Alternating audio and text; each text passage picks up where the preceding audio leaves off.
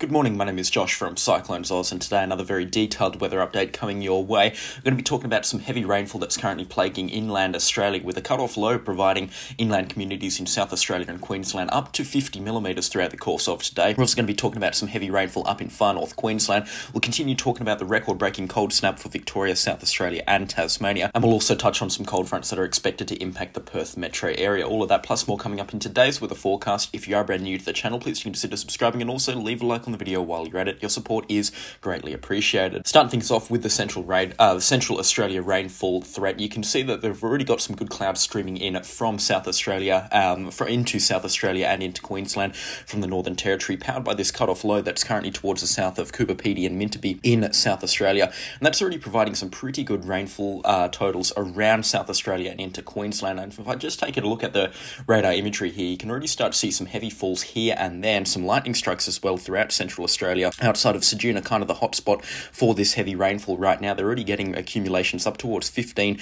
to 20 millimetres an hour, and that's been pretty consistent over the past 12 hours as well. You can see on the radar imagery here, these thunderstorms and showers streaming in towards the coastline. It's looking pretty wet down there, and it's going to continue to be pretty wet throughout the course of today, and if this rainfall does keep itself up, we could be talking at accumulations up towards 100 millimetres just towards the outside of Ceduna. We're also talking about some pretty heavy accumulations possible through Central Australia. Let's touch on the forecast right now because the rain radar isn't going to cover it. You can see showers and storms. They're going to be isolated in places, but pretty consistent for the most part through South Australia and Queensland. They're stretching through along a trough line here, powered by this cut-off low, which is going to be set up towards the west of Cooper Pedy and Ceduna over the coming 12 to 24 hours. And we're going to be talking about this pretty consistent rain to showers and thunderstorms moving through South Australia and Queensland, and then into the northwestern parts of New South Wales over the next day or so into early tomorrow morning. The rainfall will continue into the northern parts of New South Wales and the southern parts of Queensland, giving the agricultural communities and the pastoral communities in this part of Australia some much needed rainfall. Just get rid of the temperature observations, but you can see some good rainfall here. 3-hourly accumulations up towards 10 or 15 millimetres, and like I did talk about yesterday, this is soaking rainfall. This is very good rainfall for this part of Australia. It's much needed, and this rainfall, like I said, in the terms of soaking, it's not going to be causing some major flooding in this part of Australia. However, if we do pull the forecast back, you can see over the next 24 hours there are a couple of spots of actually isolated heavy falls through South Australia and into Queensland, and these are concerning in terms of what they could cause to the road network in this part of Central Australia.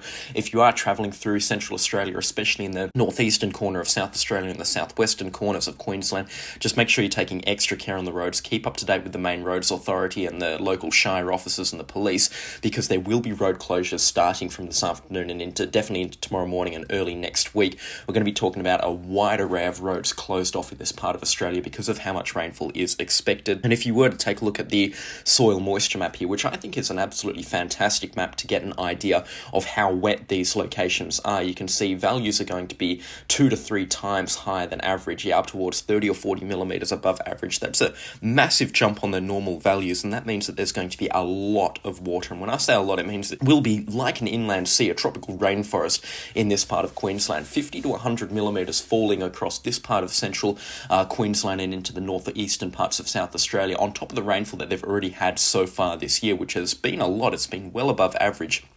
It's just going to be creating all sorts of messes in terms of road closures and river floodings and whatnot. So just take extra care if you are in Central Australia. That's kind of the main story on this weather event.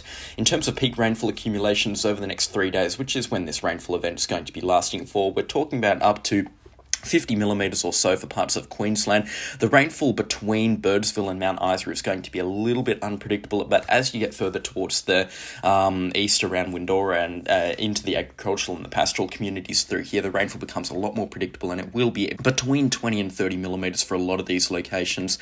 So once again, very good rainfall, soaking rainfall that is much needed for this part of Queensland. Speaking of New South Wales, some good rainfall also expected down there in the northern parts of New South Wales and even in towards the western parts as well, Broken Hill expecting 20 to 25 millimetres, Tibooburra expecting up towards 50 millimetres, and that rainfall continues into South Australia, where it will be a little bit more unpredictable and hit and miss for locations, but still widespread accumulations above 20 millimetres and approaching 50 millimetres. Roxby Downs a healthy 25. Oodnadatta also expecting somewhere between 10 and 25 millimetres too. Mumba expecting a very healthy 20 millimetres or so, which is very good for that location. They're typically one of Australia's driest spots, and this part of South Australia on an average basis only expects about 70 or 80 millimetres a year. So we're talking about half a year's worth of rainfall, and in pockets up to a year's worth of rainfall coming through in the next 36 hours for this part of South Australia and Queensland. So like I have been saying, stay as safe as you can on the road network and move north or further towards the west if you can, out of the way of this rain. Not only is it unpleasant camping or travelling through the rain, especially on gravel roads, it's also quite dangerous in terms of what roads could be closed off and when. Now, early next week, this storm front is going to move into New South Wales, weaken off very significantly, and it's just going to become light rainfall, pesky light rainfall throughout the course of Monday. But still, a couple of good drops are expected because of the slow-moving nature of this system and the fact that there's still a lot of moisture in the air for this system to make the most of. We could be looking at accumulations up towards 20 millimetres, even 30 millimetres in places outside of Tamworth, Dubbo, Orange, Bathurst throughout the course of Monday and into early Tuesday morning. And then what's going to happen is this sort of frontal band is going to get itself over the water adjacent to the New South Wales and Queensland coastline. It's going to fire up a bunch of thunderstorms, none of which will be of significant impact to the coast or anything. A couple of showers expected as far north as the Sunshine Coast, including Brisbane and the Gold Coast and Cape Byron, that sort of area. And then this cut-off low is going to power itself up into a full-blown low-pressure system, and it's going to resemble a little bit of an east coast low, to be honest, providing some rainfall and relief to the intense cold snap that's plaguing Tasmania sometime next Tuesday or Wednesday. It's not going to be too much in terms of rainfall, and then this cold front system is going to weaken off substantially and move into the Tasman Sea. But that's kind of the weather forecast from then onwards. In terms of rainfall for Sydney and other big population centres, it's going to be pretty hit and miss, but I would say no more than 20 millimetres forecast for Tuesday and Wednesday. The rainfall will be in the form of pretty heavy shower fronts that move through, so again, just take care on the roads throughout Sydney and its surrounds on Tuesday and Wednesday. It looks like some good rainfall is coming through. Along the entire length of the coastline, there's actually not too much rainfall expected, and north of Taree, we could be looking at up towards 30 or 35 millimetres there, but that's kind of the wettest location. The majority of New South Wales actually expecting some pretty good rainfall out of this event, at least 20 millimetres or so, just with the exception of agricultural communities in the extreme south western corner and the southern corners around Albury as well. They're kind of expecting not too much in the way of rainfall from this weather event. The majority of it's staying well offshore outside of Lord Howe Island. You can see here some good rainfall accumulations expected out there. Let's move on to the next part of the video, and that is up in far north Queensland. I'm going to talk about the weather up there. They've had some heavy rainfall overnight, and you can see it here on the radar imagery just streaming in up to the coastline overnight. It's been pretty slow moving and pretty heavy at times as well, and that's equated to rainfall accumulations up to 130 millimetres outside of Innisfail and Tully. Bang on the forecast yesterday. The eastern relief was exactly on the mark, and you can see it is still trailing in, so a couple more millimetres expected today. I'd say no more than 20 or 30 millimetres is possible throughout the course of today. The rainfall will be easing off as we get into the later hours of today, but still, as you can see on the satellite imagery, the cloud not going anywhere throughout the next 12 to 24 hours, and we've still got that onshore flow, which is going to be bringing in the odd shower here and there. You got to wait kind of towards the daytime hours to really see the onshore flow in action, but you can see it over the past 2 hours. If we turn this into a 2-hour loop, you can still see some of this speckly cloud streaming in underneath this high cloud, and that's going to be providing those light to moderate showers throughout the course of the next 24 to 48 hours for this location of far north Queensland. Any questions or comments on the rainfall up here, please do leave it in the comments section down below. I look forward to answering as many as I can today. There is the risk of some minor flooding up in far north Queensland. I don't think the Bureau of Meteorology has issued any flood watches, but I've kept up to date with all the river levels, and there are rivers that are rising rapidly at this time, and some that are actually getting close to the minor flooding mark. So just stay safe if you do live in a flood-prone area. Throughout this morning and into early hours of this afternoon, there is the chance of some minor flooding in the coastal parts of far north Queensland between Cairns and Innisfail. As you can see here on the satellite map, we've got a pretty strong and very large cold front racing towards the West Australian coastline this morning. It's a powerful system, and it is expected to drop some good rainfall totals in some places. All of that plus more coming up in the next couple of minutes. That does lead us very nicely into the stories covering the West Australian cold front situation. We've got a couple of powerful cold fronts expected to make passage across the southwest Capes and the coastal regions over the coming 5 or 6 days or so. So I'm going to bring you the latest information on those right now.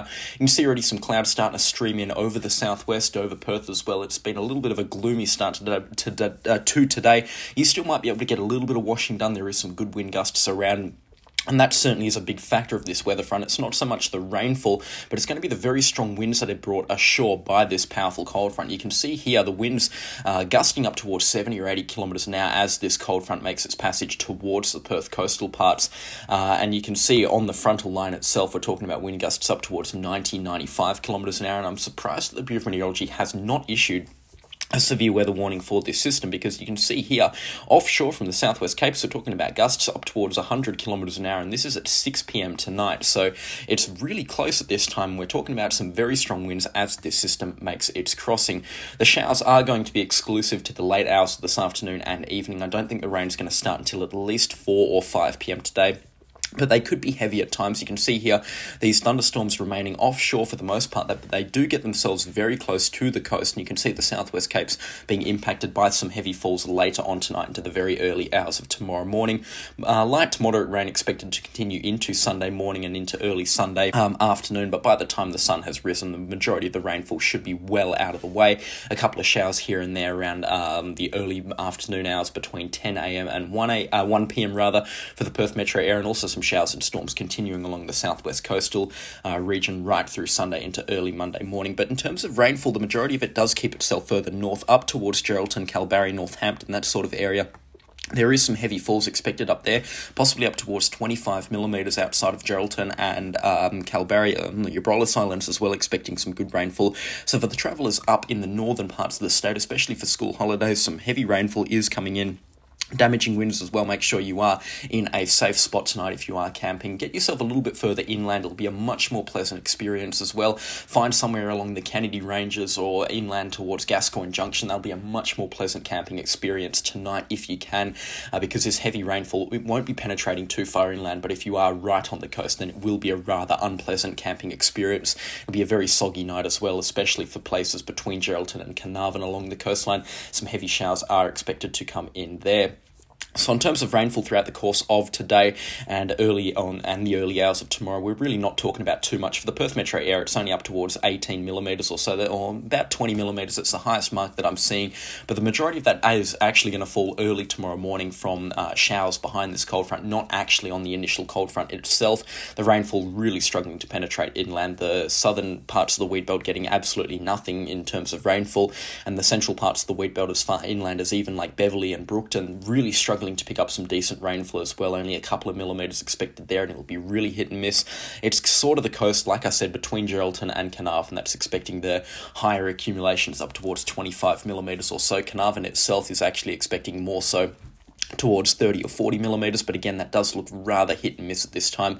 And just considering the shape of the cold front right now, it really isn't bringing in much moisture as far north as Carnarvon, so we're really going to have to wait and see on what this actually does. In terms of rainfall, it's going to be very unpredictable north of Kalbarri, but there is still a couple of light showers that are pretty much certain between the line of Geraldton to Carnarvon, but again, they won't be penetrating too far inland. So that's tonight. We've also got another cold front coming through sometime Tuesday and into Wednesday. This cold front will be a little bit stronger than the one that we're talking about now, with some proper thunderstorms and heavy showers Tuesday night. The evening commute on Tuesday for the Perth metro area could be a little bit hairy. Looks like some good rainfall is going to be streaming ashore then.